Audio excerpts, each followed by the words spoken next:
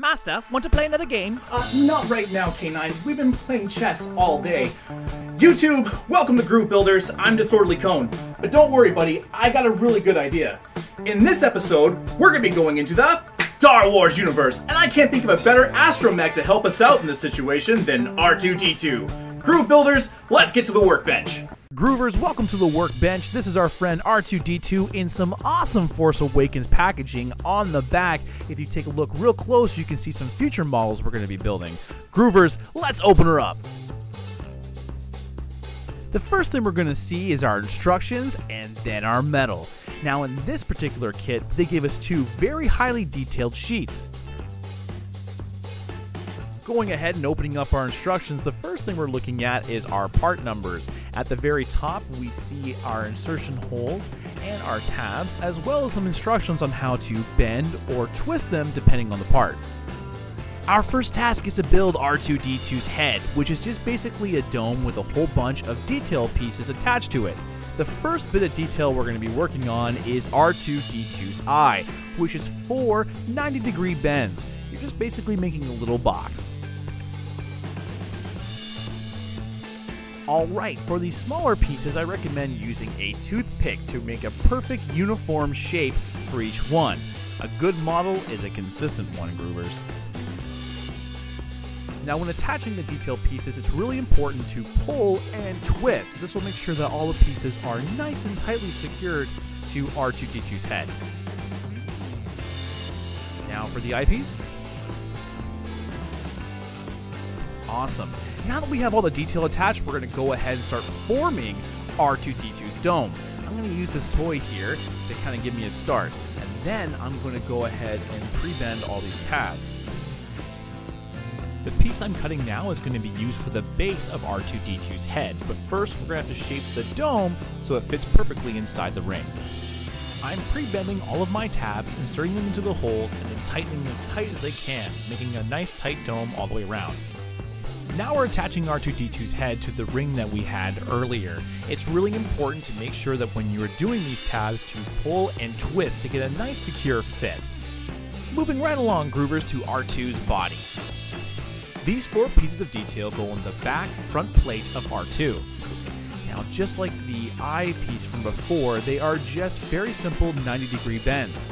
What's really important to remember here is you want to place the proper detail pieces in their proper spots. The pieces are fairly different and the instructions are also very clear. It's just a good thing to double check your work.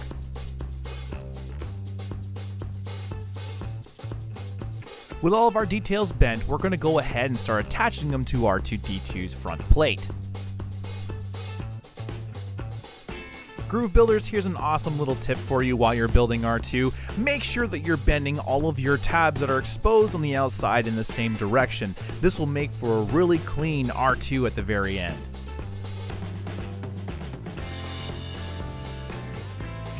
Our last little vent here. Excellent. On to R2D2's backside, we're going to be doing the same thing we did on the front, but this time with only 2 pieces of detail. Okay, with R2's back done, we're going to go back to the front plate and start bending it across the screwdriver handle.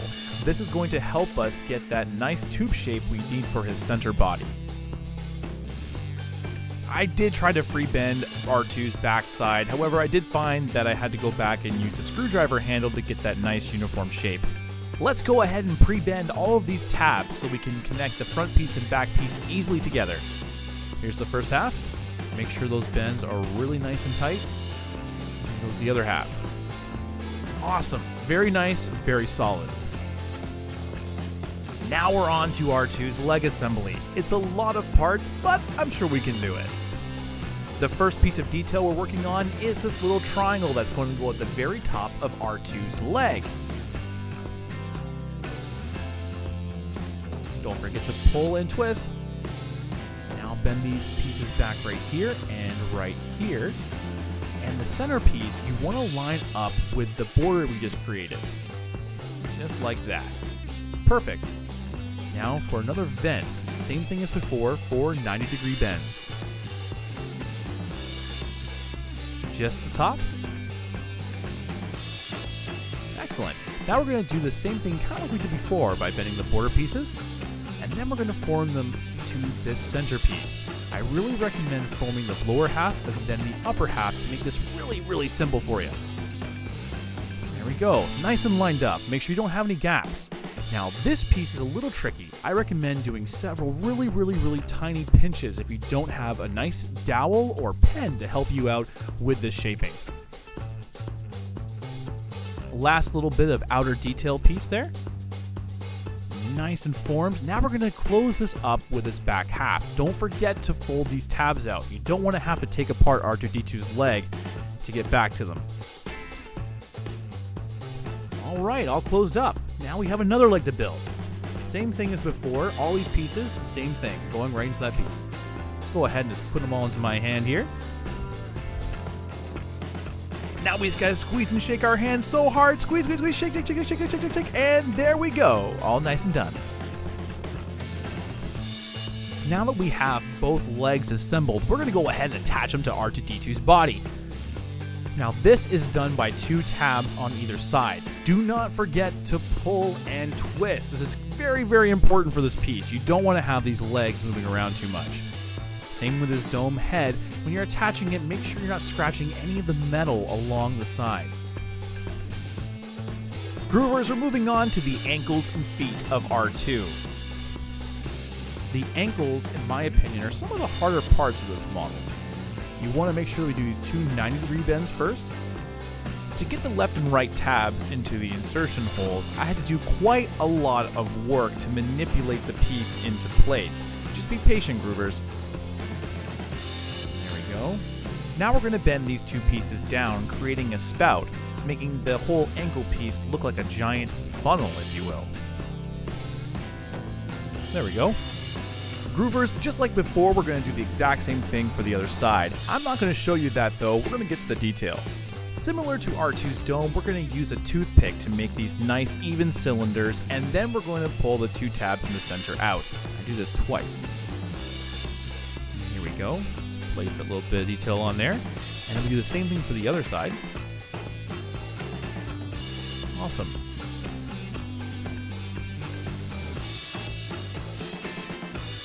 Now we're going to be working on the shoes and jetpacks, if you will, for R2D2. The best way of doing this is start by bending the border on the outside and then work that middle piece by doing a series of 90-degree bends from each other.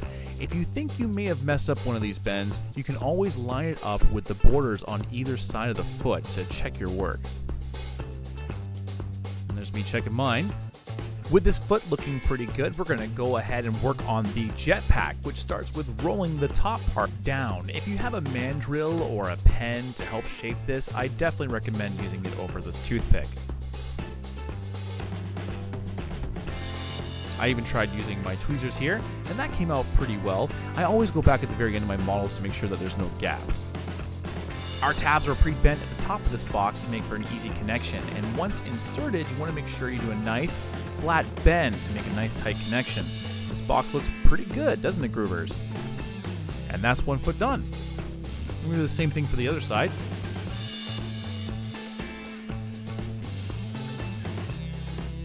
With our 2 feet looking really awesome and fully constructed, we're going to go ahead and attach it to them. We do that with those 2 little tabs we made earlier. Pull and twist. Don't forget the jetpacks go on the inside of R2D2. You don't want to accidentally put them on the outside. Excellent! He's really coming along. The next piece is our 2 center leg, which is very similar in construction to the others. Just like the previous cylinders, we're going to use our toothpick to make them nice and uniform and then cap each end.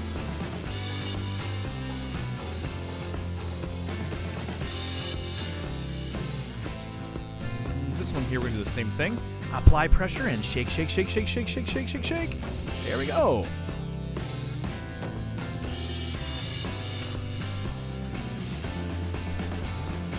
Groovers, just a little word of warning. This piece has a lot of little folds in it. I definitely recommend triple checking your instructions to make sure that you're doing this correctly. If you don't, you'll have a really hard time connecting it to the base and to R2D2's body. looking forward a little bit in the directions, I'm going to go ahead and pre-bend all of these tabs. This will just make it a lot easier for me to connect it to the leg and base.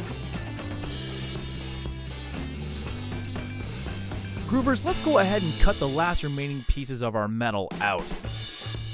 We don't need to watch another leg being built, so shake, shake, shake, shake, shake, shake, and awesome. When it comes to R2's bum plate, I recommend bending each panel one at a time, lining it up with the previous one bent. This will make sure it's completely even all the way around. R2's center leg is pretty straightforward, and of all the legs is the easiest to construct. Just make sure that you're doing a nice pull and twist for a nice solid connection. Let's get R2's 3 base plates as well as his stand cut out. Let's go ahead and pre-bend all of these tabs on R2's bum plate. This will make it easier for us. So, twist all of these tabs along. There we go. All done. Now onto the feet. The feet themselves are pretty easy because they're just 4 90-degree bends. I'm going to do this quickly so we don't have to waste time on it. Awesome. Now, the 2 longer rectangles are for the left and right foot of R2. That leaves the shortest rectangle, of course, for the center. Here we go, attaching the base plate right now. Make sure we're not scratching any of these tabs as we bend them into place. And now, finally, the last foot. Groovers, with R2 almost complete, it's very important to take this last step slowly. You don't want to accidentally scratch the base where R2 is sitting. Now it's 4 90-degree bends to finish up our base.